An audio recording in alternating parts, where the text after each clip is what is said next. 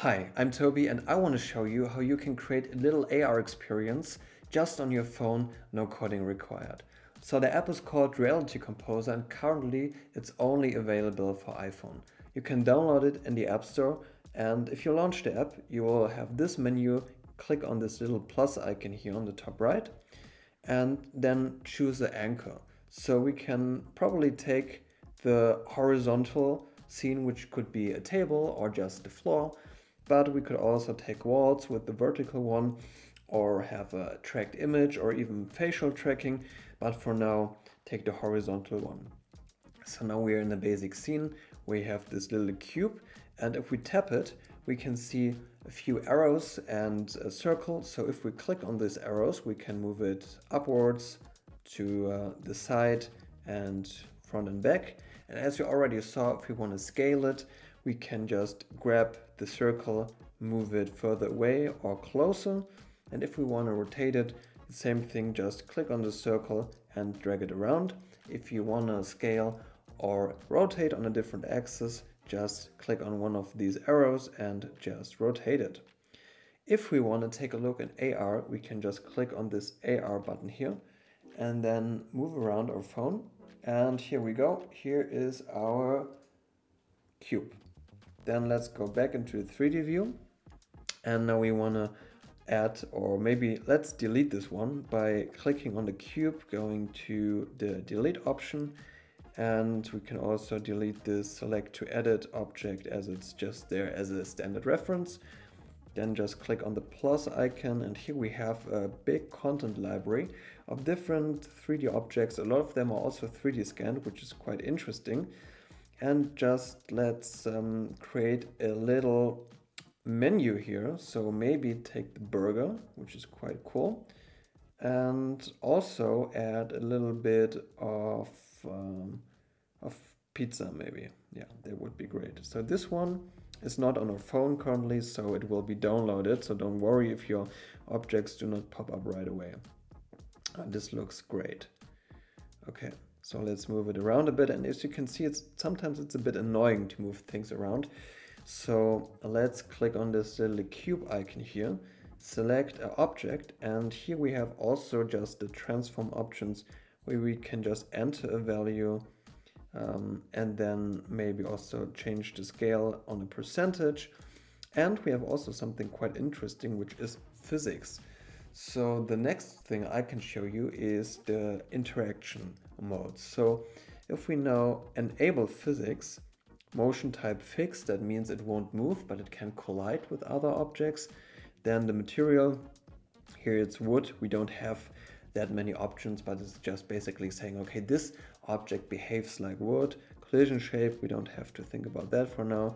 And also maybe select the pizza, do the same thing. So enable the physics. And let's add another object. Maybe let's add a, where is it? I want to add a ball. There's a basketball here. Let's see where it is. I can't find it. Oh, probably here somewhere. Yes, here it is, basketball. Okay, so let's take this one and scale it down. Oh, that's too much. Okay, let's rather take this menu here on the cube. So like that. Let's reset the transform so it's somewhere in the middle. And let's add something else. Let's add a little wall. So we click on the shape here, and those standard shapes, they are great because if we click on this one, we have the option to modify. So that means we can just change the shape. Oops. So we can make this one a wall. Move it up, click on it. Oops. Then click on it again to modify. Let's make this a bit longer, a bit higher maybe, like that. Yeah, here we go. Move it down like that, so it's on the ground. Scale it a bit more. Okay, so I think we get it right now, and then we'll just move it somewhere in the middle and a bit more up. Okay, perfect. So now let's click on the basketball And let's add a behavior. So this is the final thing that is quite interesting about this app. So if we click on the three dots here on behaviors, then we can add a behavior, and the behavior is somewhat a way to interact with these 3D models. So let's click plus and then go on custom, add a custom behavior. There's some pre-made, but I found that the custom behaviors are much more of the things that I need.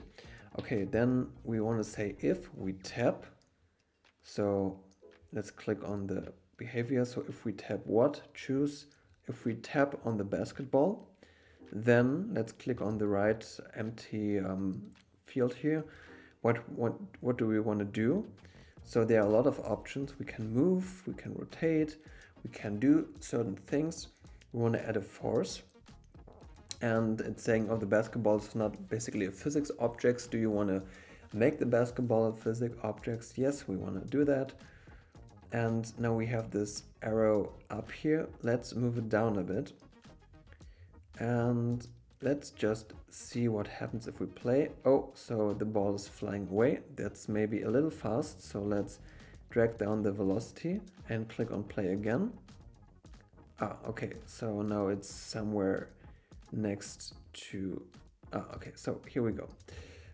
So now if we start our experience, the ball will fly somewhere like that. And if we click on the force, we can also choose the direction and the angle that it should fly towards. So let's take this one and move it a bit forward like that. So it should fly straight forward.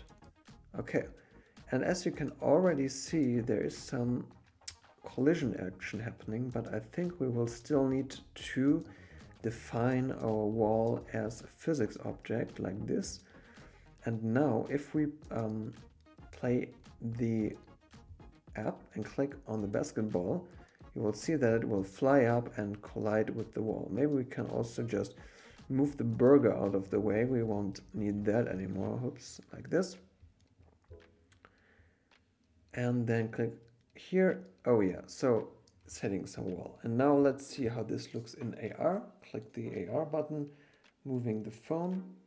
Here we go.